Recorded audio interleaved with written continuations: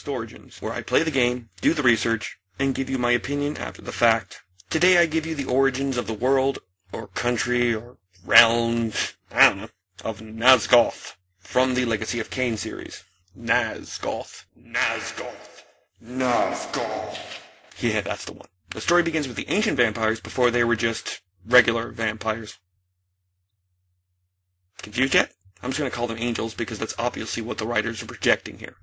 Either that or winged smurfs. Anyway, the angels were a powerful and wise race that protected the realm of Nosgoth, as they worshipped their unnamed god and preached their belief of the Wheel of Fate, which is the cycle of death and rebirth. On the other hand, the Hilden were a demonic race. I sense a theme. Anyway, the Hilden decided they didn't like the whole death part of the cycle and waged a 1,000-year war against the angels in order to protect Nosgoth.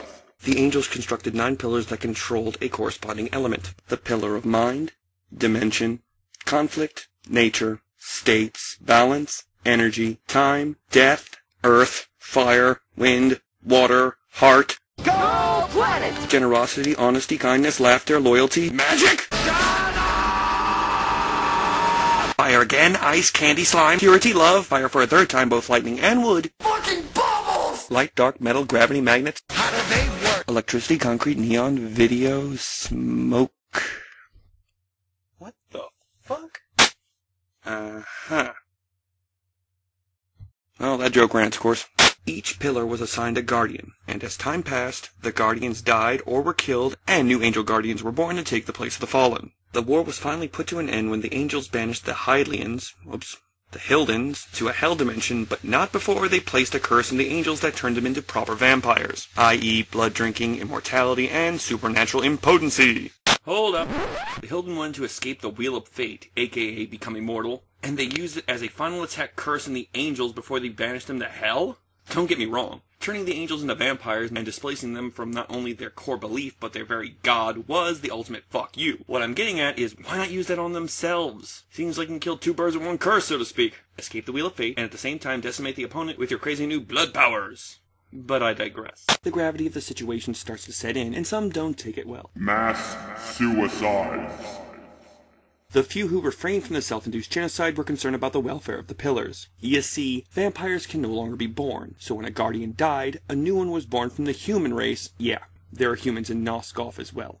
So time passes and some figure out that humans not only make a great meal, but they can also have the blood curse passed to them. Unfortunately, humans didn't very much care to be bled and cursed, but they did like one thing.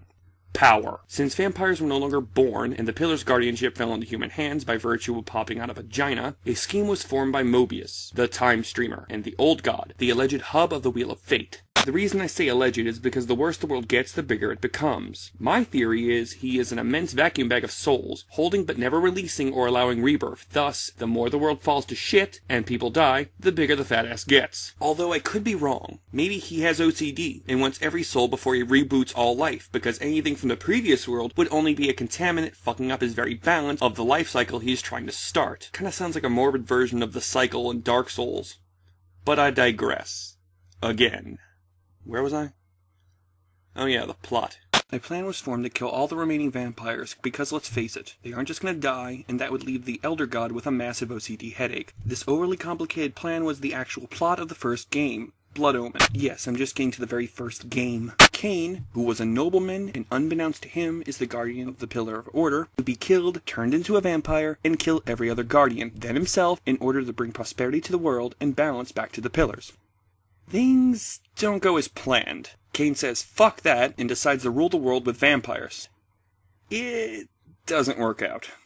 Don't get me wrong, he has a 1,000-year reign that looked promising, till he hurls his top lieutenant Razier into the Lake of the Dead where he dissolves like an Alka-Seltzer. We fast forward an unknown amount of time where he is awoken by the unnamed Elder God. He is then dubbed the Soul Reaver, which is a glorified vacuum to the vacuum bag that is the Elder God. Raziel is now tasked with killing his way to the top of his ex-brethren, the vampires, in a shithole world ruled by Kain, in order to get his vengeance. The end of the game involves time travel, which leads to the sequel, which has a lot of plot twists, which leads to the sequel of that game, ends with an ambiguous conclusion that doesn't answer much and leaves a lot of time paradox plot holes. I'm not going to get into that. So, if you want to know more, then play the games. I made this video to tell the origins of Nosgoth, and cast light on the nonsensical string of logic that led up to the games themselves. What have we learned?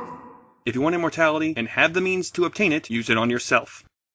If you hold the title God, find a better agent. Don't leave important things like, I don't know, the fate of your entire plan on an unlikable wraith that holds no allegiance to you in the first place. Last, time travel is a fickle mistress of a plot device. Use it at your own risk. Papa loves mambo. Mama loves mambo. Mama loves mambo. Mama loves mambo. Having their fling again, younger than spring again, feeling that zing again, wow.